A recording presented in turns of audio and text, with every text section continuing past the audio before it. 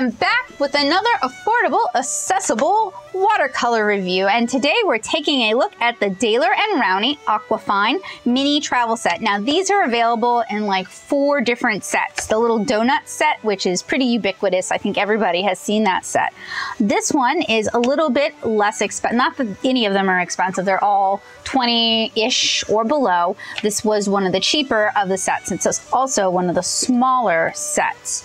So we've got a little metal tin and we've got some information. So I'm going to read the information to you guys first. Watercolor mini travel set. A perfect pocket-sized set for every watercolor artist. The Aquafine watercolor range has been specifically formulated to provide the watercolorist with vibrant, free-flowing, transparent colors which can be mixed for endless creative possibilities. This set is an ideal travel companion of 10 half-pan colors and a mini brush, conveniently presented in a compact case featuring a thumb ring and a detachable palette. And then we've got that in multiple languages. And let me see if I can. There we go. Oh, okay. Okay. So, hidden underneath. To keep colors fresh and bright, limit yourself to mixes of only 2 or 3 colors and don't overmix. You can mix colors in a palette or let them merge on damp paper. Red, blue, and yellow are the primary colors. Mix 2 together to create a secondary color. When mixing 2 colors in a palette, the general rule is to start with the predominant color and add the tinting color to it. The predominant color would be, say, for example, let's say you want to make a yellow green, so you'd start with a lot of yellow and then slowly start adding a little bit of blue. All right, so this is our little tin. It's kind of an unusual shape. A little thumb ring makes it ideal for, say, plein air or travel watercoloring on the go. So if you're buying this for an urban sketcher, this could be a good one. It has a hinged lid. The brush is actually not terrible, and that's surprising because these little sets usually have terrible brushes. You can remove these weirdly shaped little, they're just awfully steep. You can remove this and fill this with water, and you can also do your mixing up here. And we've got, okay, all right, so on one of my pans, you've got a sticker, but on one of my pans, it has actually become one with the paint itself. And everything inside is made of plastic, and there are no replaceable welds. Once this is done, you pop it out of its hole. I don't know that you could buy more paints. So what you would do if you wanted to refill this is, instead of buying half pans, you would buy 2 watercolors like this here and squirt it on in there. The colors we got are 651 lemon yellow, 620 cadmium yellow hue, 588 vermilion hue, 515 alizarin crimson, 315 Prussian blue, 123 ultramarine, 355 leaf green, 382 viridian hue, 663 yellow ochre, 221 burnt sienna. And what's neat, I don't know if this is on purpose or not, but they have one of those protective screens on here. Don't know what that is about. So you could keep this and use it to, in fact, I took it out because I thought it was garbage.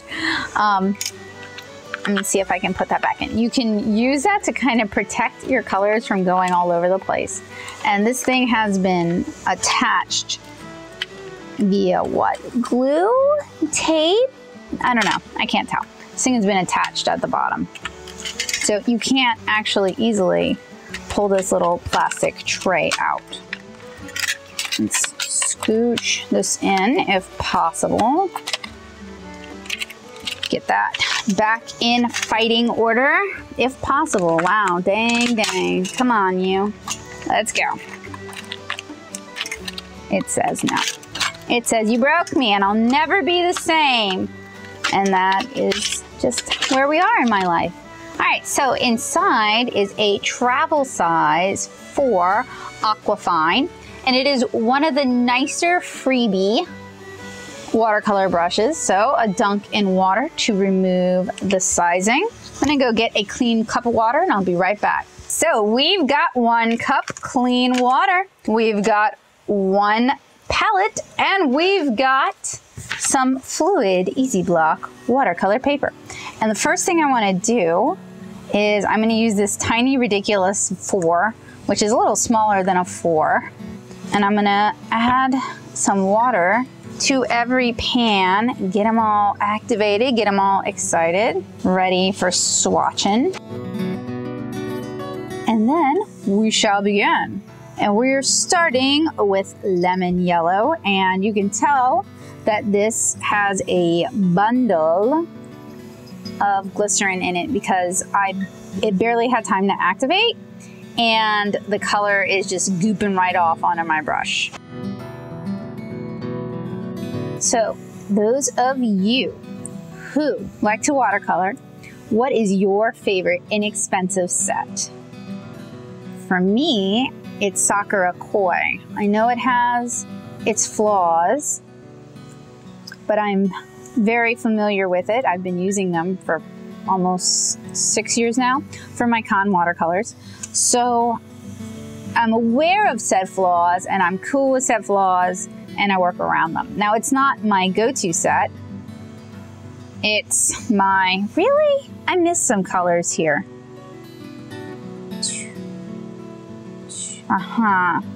Missed one of the blues.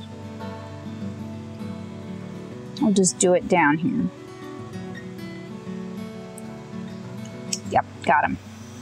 Okay, so lemon yellow, cad yellow hue, vermilion hue, alizarin crimson, Prussian blue, ultramarine, which is really more of an indigo color right now, leaf green, Viridian hue, yellow ochre, and burnt sienna. So we're gonna let these dry. They look a little opaque, so we're gonna let these dry, and we're gonna do an opacity test with a black marker, and it is a Prismacolor marker in black. And I'm just gonna use this nice, healthy sized synthetic watercolor brush. But tell me below what your favorite, so I don't want to say student grade because I've been reviewing a lot of watercolors intended for children lately. But these are more like beginner artists or like college level artists, someone who maybe likes watercolor, but they don't do a lot of it, or they're not sure if they want to do a lot of it, or they don't have the budget to do for different materials. And I've reviewed a few. That's kind of why I'm asking you guys. One of my friends said that she prefers Cotman over Koi, and I mean, it's all personal preference. But I hate Cotman. You guys can actually check out my Cotman field test here on this channel. But I might end up disliking these even more. In fact, I reviewed the Daler and Rowney Simply watercolors. They're tube watercolors as part of my Affordable Art Supply series. You can check that out at natosu.blogspot.com. I think I like these better than I liked those, but I probably like these maybe on par with Cotman. I feel like Cotman, for me, they take longer to activate and the color is weaker, whereas these have a lot of glycerin. So, but then the Koi have a lot of optical brighteners, so you can only get so many layers out of them. So really, it really is all about what you like, what kind of art you make, and what your preferences are. So I'm interested in seeing what you guys enjoy for this range of watercolors. So I'm gonna check in with you guys when these dry. So these colors are about dry. That Viridian green is still a little bit wet. They don't contain as much glycerin as I thought they would, although the Prussian blue is sort of sedimenting out already. I guess this means we're gonna have to put these through the field test. So I will see you guys in another video. I'll see you guys in the field test video.